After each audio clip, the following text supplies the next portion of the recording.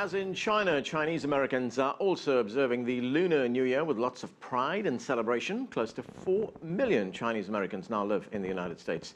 Their main population centers are New York and California. And while the Chinese have played an important role in the history and development of America, over the years it's been a struggle to assert their identity. That is changing, and there was a major breakthrough in New York recently. We'll talk about that in a moment, and we'll also discuss some of the big social issues and challenges that Chinese Americans are confronting today. Joining me here in the studio is Chilling Tong. She is the founder and CEO of the International Leadership Foundation. She's also on the board of the American Chamber of Commerce. And joining us from New York is Neely Rosick. She's a New York State Assemblywoman. Welcome to both of you to the show. Chilling Tong, Happy New Year. Happy New Year to you. How important is this development in New York, the fact that the Lunar New Year is now going to be commemorated with an official holiday? Well, I think this is very, very good news, especially from cultural awareness and political progress point of view. You know, Lunar New Year is the most important day for Chinese American, especially for Chinese family. We get together, we celebrate, you know, we kind of think about our ancestor. It's kind of show our tradition, our culture, and our heritage.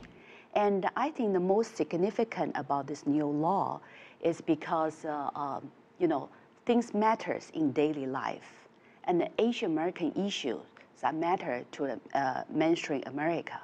So passing this law means a lot to us. It shows our impact and our influence. Neely, Happy New Year to you as well. New York is, of course, one of the most diverse cities in the world. How important is the Chinese community to New York? It is a huge integral part of the New York City culture and economy, and a huge part of not just Queens, but all 5 of the boroughs. Chilling Tong, there are almost 4 million Chinese Americans, as we mentioned in the introduction there. Do you believe that their contribution to this country, to their being Chinese Americans, is really appreciated? Oh, definitely. Like, you know, each year, the President of the United States always have a proclamation for the Lunar New Year. Even like a few days ago in California, State Senate passed a resolution to recognize Lunar New Year as an official festival. 2006 in Maryland, Governor Ehrlich already, you know, signed a bill to recognize Lunar New Year's, you know, as a commemoration. The things behind that, we have to think about that. Although it's important to have those bills, those resolutions, the thing is who made those happen. Like in New York, Ron King is Korean American, and his wife is Chinese American. He pushed the bill. In Maryland, because of Assembly Delegate Susan Lee, now she is Senator Susan Lee, she pushed the bill.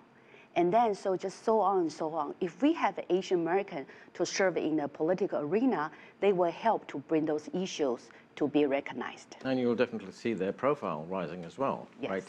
Right? Neely, you know, we've sometimes heard Asian Americans, Chinese Americans being referred to as the model minority, quote unquote. Is that accurate, or is that a bit of a patronizing comment? I would say that, you know, they're a huge part of city life and state life here, whether it's, you know, idealized in the education or cultural sense, I don't know, but I think that recognizing the Lunar New Year is the first step in really giving that community the cultural and traditional deference that they deserve. Well, you know, you were instrumental in bringing this bill to the Congress or to the Assembly in New York. Why? I mean, what drove you to make sure that this was a holiday, a commemoration that was recognized? You know, it's all about religious tolerance and cultural diversity. I represent a district that is 52% Asian American in parts of Eastern Queens, Fresh Meadows, and Flushing specifically.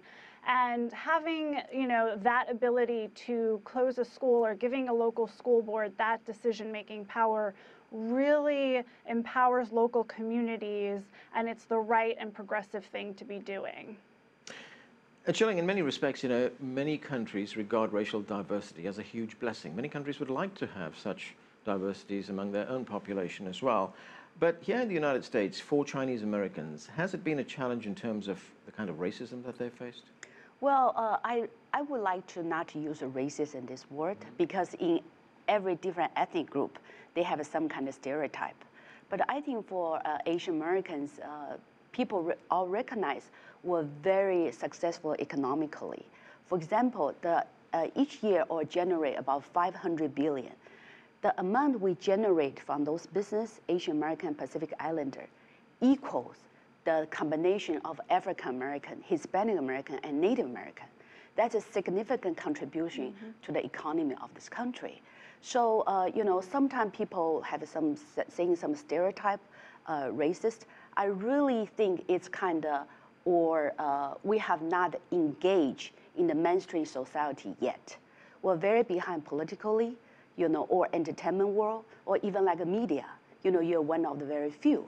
And like sports, like intelligence, like a foreign service, all this, we really need Asian American to get engaged before, except like a professional engineer. That's good. They are doing very good in those fields. But I think they have to diverse themselves to be recognized.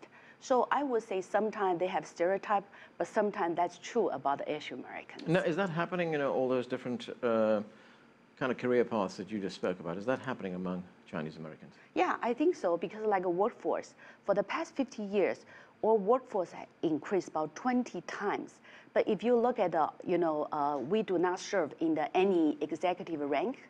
We have very few Asian Americans on the board of major corporations. Of course, they're behind. Like a political, by proportion, we should have a 26 Asian American member of Congress, but we only have a 13. But good news is Asian American, they are aware of this.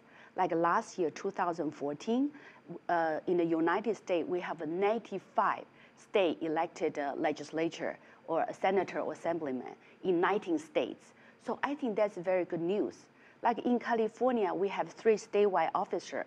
We have a Jiang Chen as treasurer. We have a Betty Yi as a comptroller. So this all kind of break the stereotype of Asian Americans.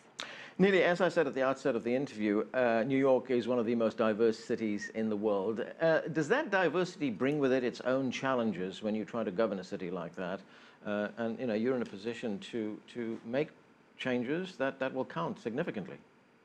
Absolutely. And it's really all about coalition building across communities, whether cultural or religious. This bill that would allow school boards to close schools doesn't just cover the Lunar New Year, but it also covers holidays such as Diwali, which is important to the South Asian communities of New York City. So it's really about, empowering local communities, but also building coalitions around that so that all sides of neighborhoods and cultures really feel integrated and a part of local government. And what is your view on what Shilling Tong was just talking about, more political representation for minority groups in cities like New York? We should be doing more. We can always be doing more. I say that 22% of the state legislature is women, and really that should be 50%. So we have a lot of work to do in terms of broadening diversity at the local, state, and federal government. I agree wholeheartedly. Now, Shilling Tong, for instance, this holiday that we have in New York will be commemorated by Chinese Americans. But it will also be commemorated by people who are not Chinese Americans in school as well, wouldn't they? Yes, definitely. I think for the significance of this bill is a kind of unified all our community supported by Republican and Democrats. And for Chinese American in general, I think when they have try to involve politics, sometimes they just have politicians to come to the event, have a picture taken. They really never care about the bills. And this is very significant because all the community they supported. In California, that happened last year. There's a bill, it's SCA 5. It's kind of affirmative action amendment.